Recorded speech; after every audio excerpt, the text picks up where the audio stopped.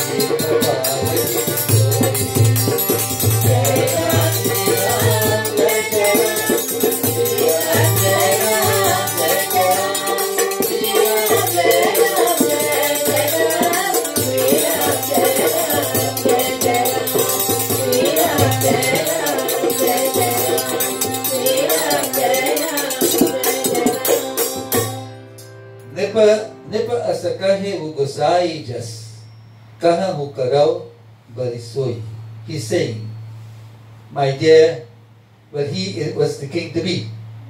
He says, Reverend King, my dear king, he says, that is what the king had said to me, to bring you back. Now, the king gave that instruction to his trusted servant. What would be the response of Sri Ram, who was banished? If you are given that option, you said, you know, my dad said you have to be banished, right? You go there. And then the trusted servant who took you there told you, your father also said, just take a bath and I bring you back home. What would you do? What did Sri Ram do? Tulsidas tells us,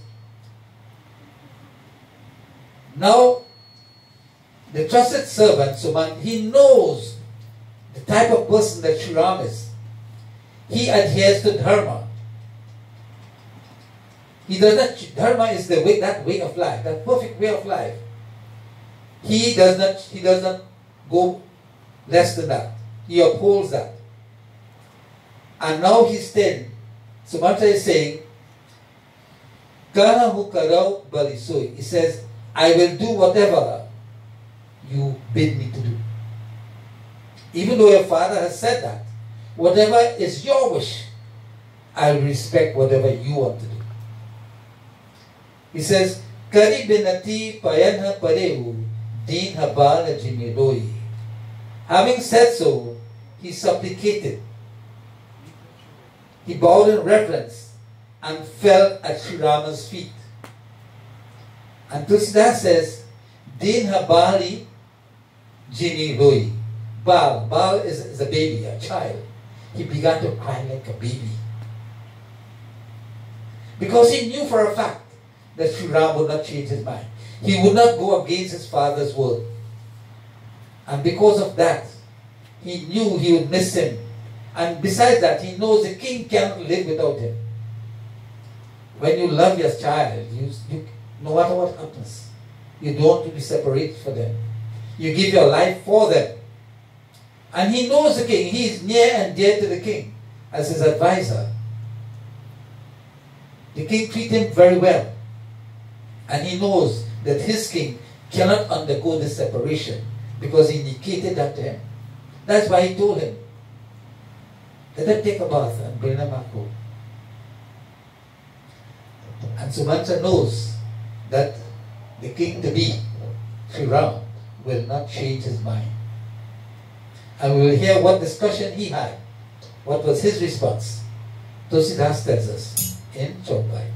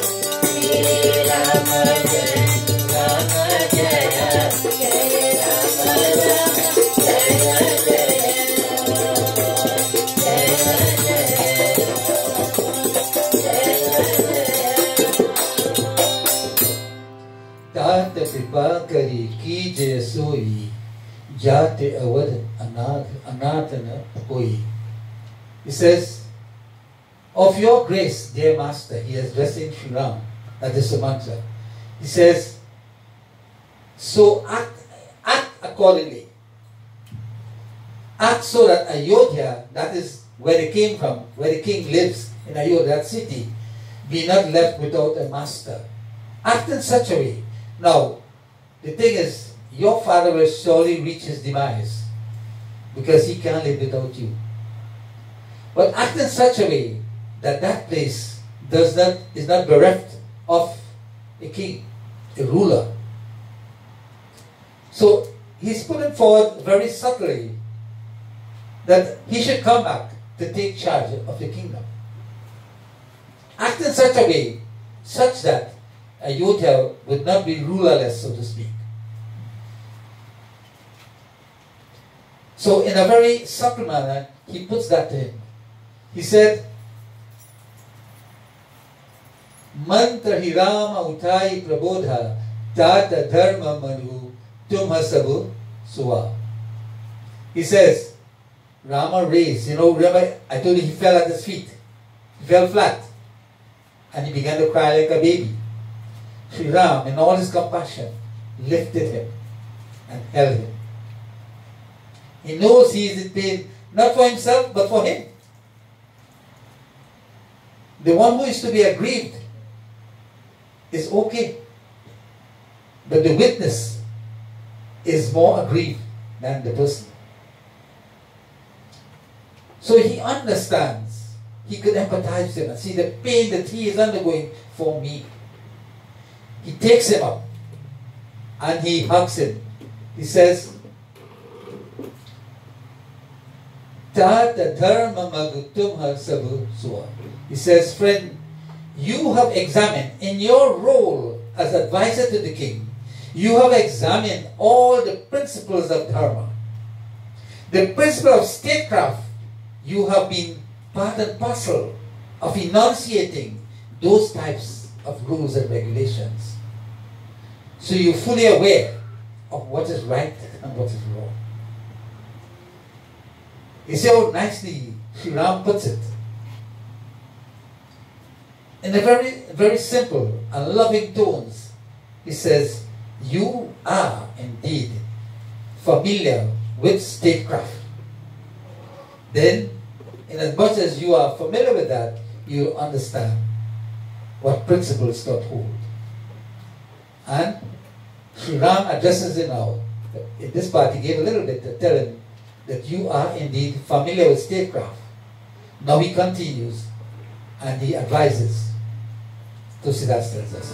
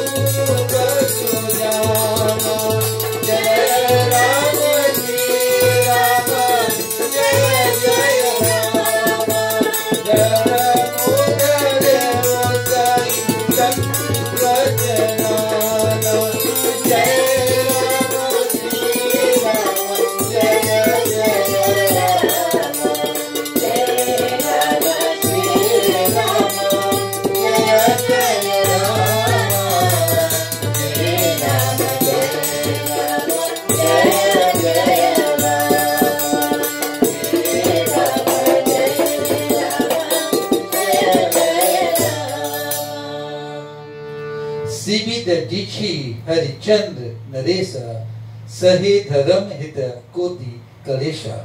And now Sri Ram tells him, he refers to some great and scholarly leaders how they handled the situation.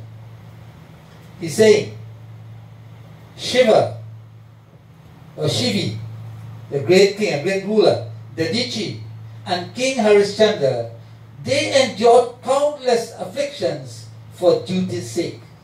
For the purpose of upholding duty, they went through all the rigors, and they never folded. So as advisor to the king, take an example. They were great kings, but if they had folded, then their kingdom would come to ruin. But they maintained the honor and dignity, regardless of what the problems were. And that is the hallmark of a great leader. Regardless of what comes, he finds a solution. You know, the difference between a leader and a follower, the leader is somebody different because he has ideas that are far beyond the normal man. That's why he's put there. Unfortunately, we don't have that kind of people where they're supposed to be. We have a lot of misfits. But the man who is supposed to be a leader has to be a man with far-ranging qualifications. He must be able to see beyond so that he can plan ahead. He can take his nation forward. He knows what are the important things for his people and for progress.